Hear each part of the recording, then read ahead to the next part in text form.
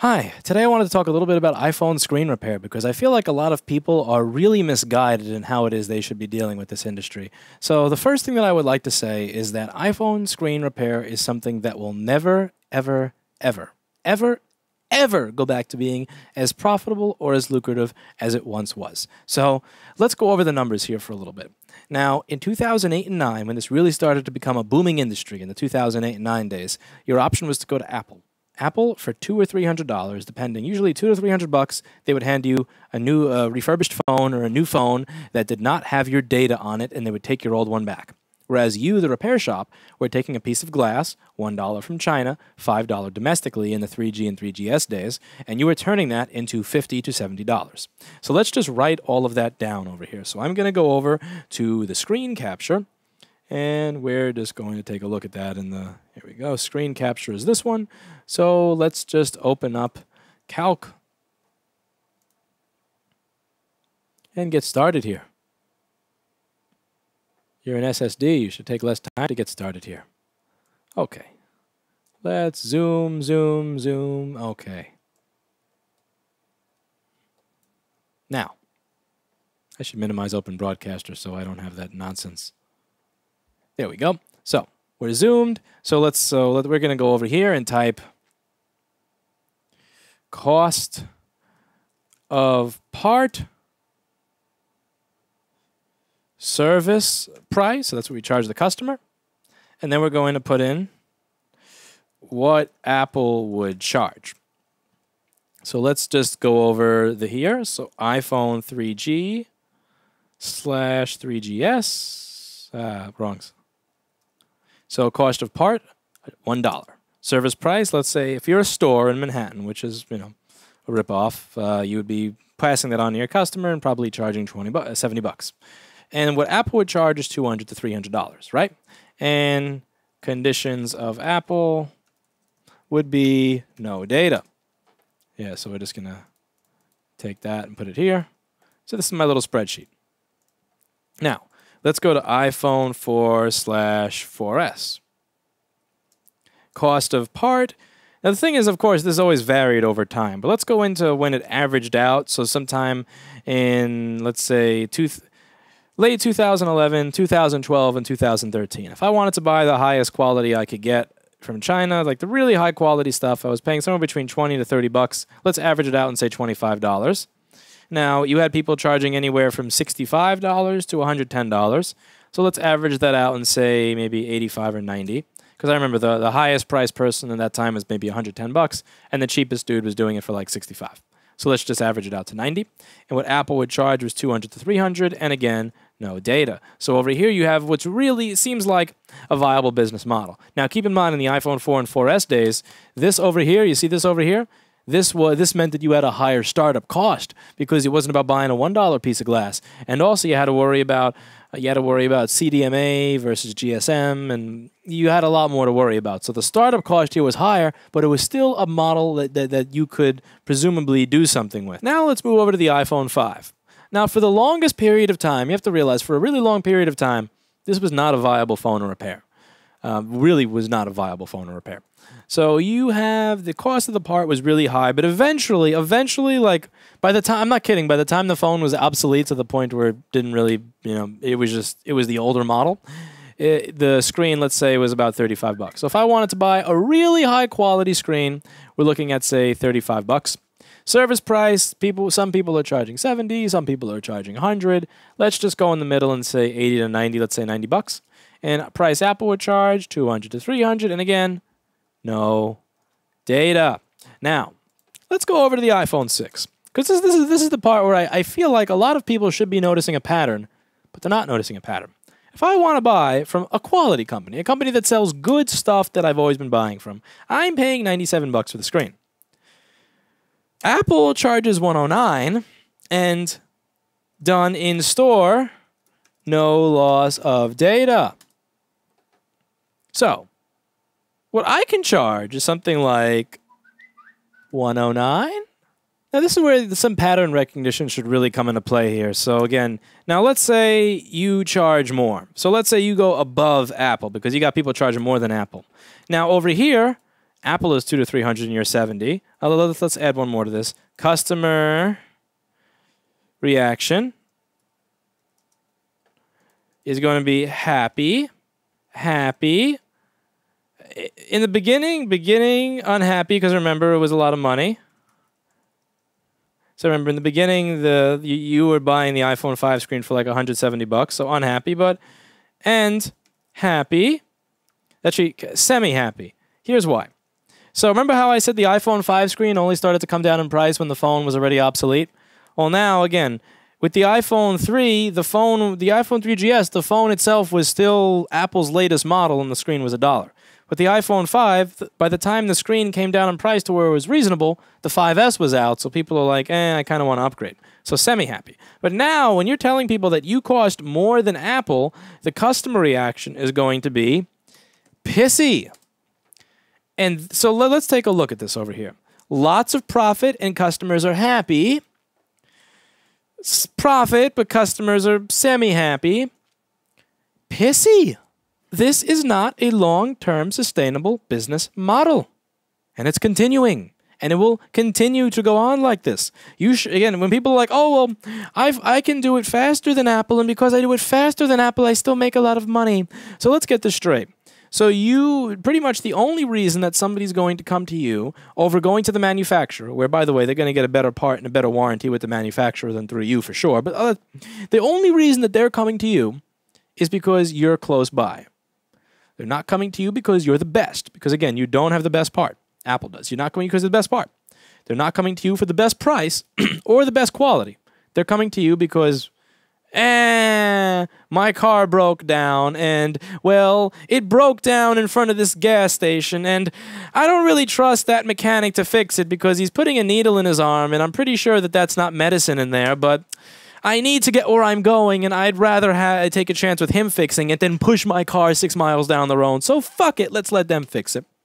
You're trying to tell me that that is your long-term profit center, that is your sustainable business model. When I say that iPhone screen repair is no longer a viable method to make a living or as good as it was before, that's your fucking argument.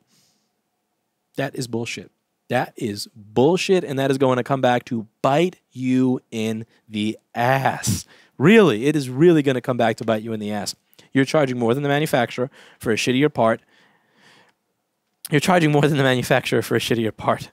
And the only reason that somebody would use you is because because you just so happen to be the gas station that their car broke down in front of. Again, in Manhattan, there's a lot of Apple stores, so it's easier for somebody to go to Apple.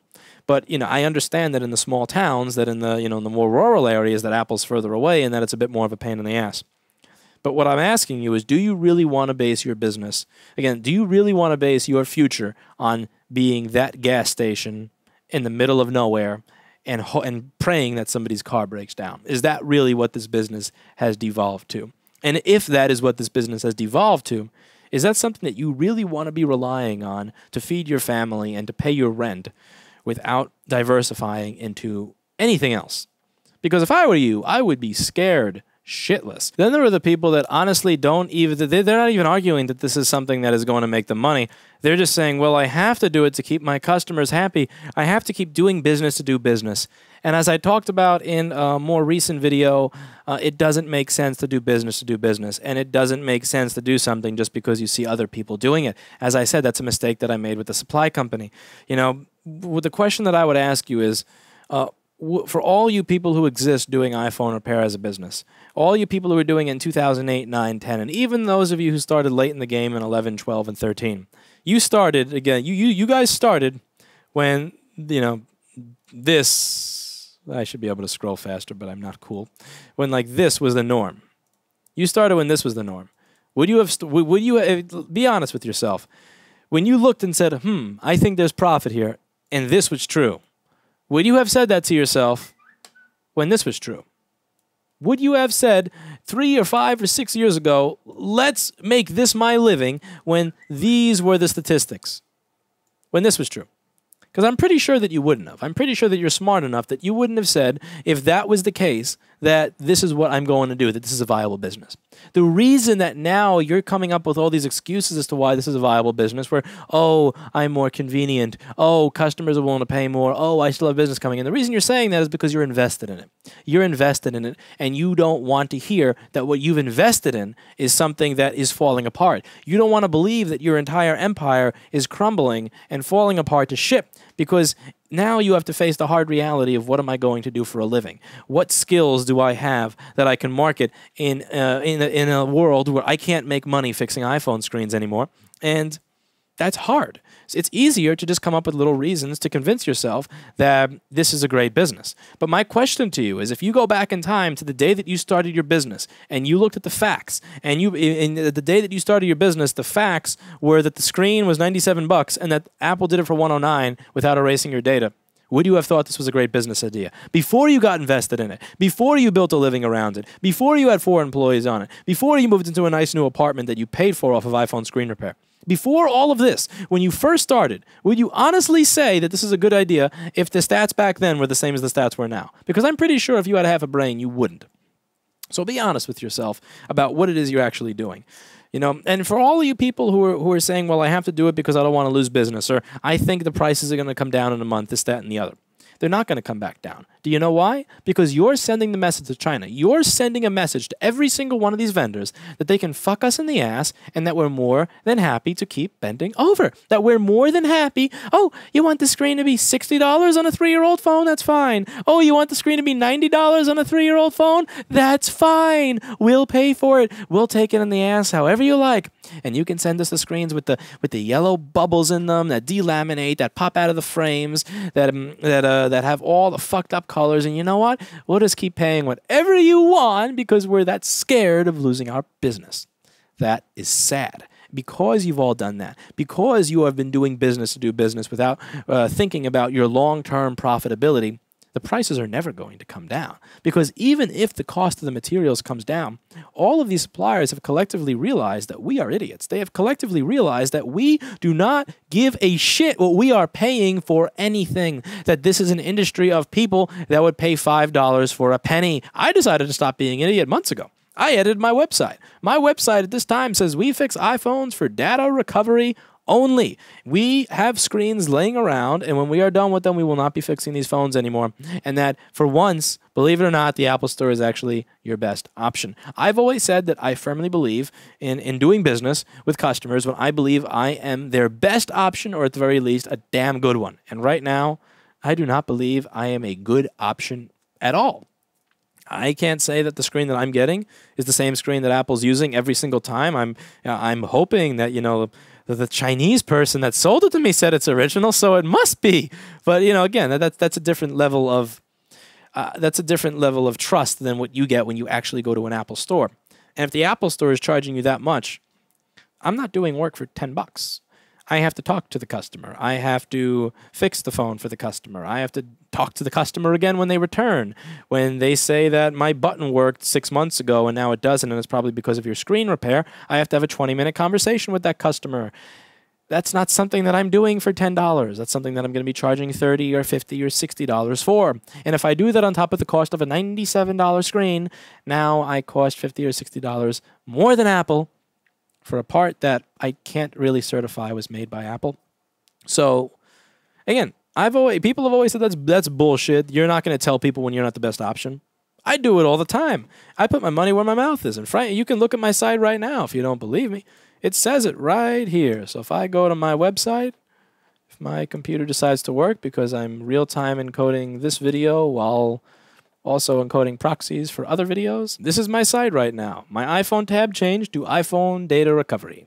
When you click here, it says we can retrieve your data, we properly treat your phone's board, we don't fix liquid damage phones, and we tell people, better to go to Apple for that. Broken screen, you might want to try an Apple Store. I tell you that Apple will actually fix your phone.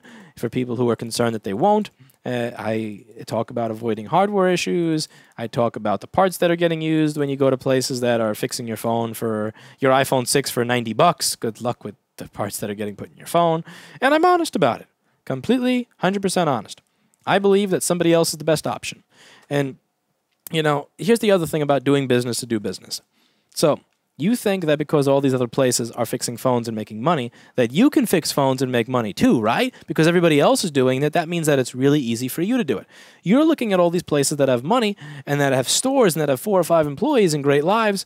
They made the money for that in 2008, 9, 10, 11, 12, 13, and 14. And that money that they made over the past 7 years is what they're using to pay for everything now. Because they sure as shit are not making the same money now that they made 7 years ago. So again, when you're looking at other businesses, when you're looking at other people, don't say, wow, they have $1 million, that's impressive. That's not what you should say. You should look for what they started with. When I look at somebody with $1 million, my first question is not, wow, you have $1 million. The first thing I'm thinking is, you have $1 million. Did you start with 5? That's what I'm really interested in. Did you manage to lose money over the course of being in business? So don't look at these people that have nice stores and nice stuff, because that stuff that was paid for during a different time than right now. And for you people who are doing business to do business, for you people who are just fixing phones for fucking free, stop, seriously, because the time that you're putting into doing that is time you could put into anything else, and those other things that you could be doing are things that can make you money. Again, if I had started the component level motherboard project 4 years earlier because I didn't waste time selling screens on the internet, because I thought that would be a great business, imagine how much smarter I'd be right now. Again, instead of, as I said in a different video, I'm sitting in a small 200 square foot office as the only person in my business that fixes motherboards, with a job ad online looking for people who may be able to do it, just that I'm not the only one doing it. I could have an industrial warehouse with a team of 15 people doing this in contracts with places all around the world, with the extra 4 years that I could have dedicated to this business versus a different one. But I don't have that because I wasted my time on bullshit that didn't make money. Imagine what you could be doing right now. Imagine the programming languages you could be learning. Imagine the servers that you could be learning. Imagine the solutions that you could be learning how to offer customers. Imagine the things you could be learning how to do outside the technology business to make money that you're not learning because you're wasting time fixing iPhones for $5 in fucking profit with a $97 part. Stop. Stop hoping that you're going to get customers for your screen protectors. Stop hoping and praying that you're going to get people to buy your charge cable and that there's going to be more profit in the damn charge cable you sell the customer than the fucking complicated screen repair that you just did in their phone. Just stop. Start focusing on things that will make you money, and stop putting all of your heart and your time and your effort into something that is just very obviously falling apart. I'm here to tell you that when they start tying the screen to the CPU of the phone, and you have to be a little LCD refurbisher, and you have to sit on that little fucking machine doing this crap all day, that you're going to wish that you listen to me, because that stuff's going to be miserable. It's not going to make you a lot of money. It's going to require a huge upfront investment, and it's going to be in an industry that overall the world has just moved past. And you need to realize that. I realized that early on, and I'm glad for it, because it's going to give me more time to do more things that are going to make me money.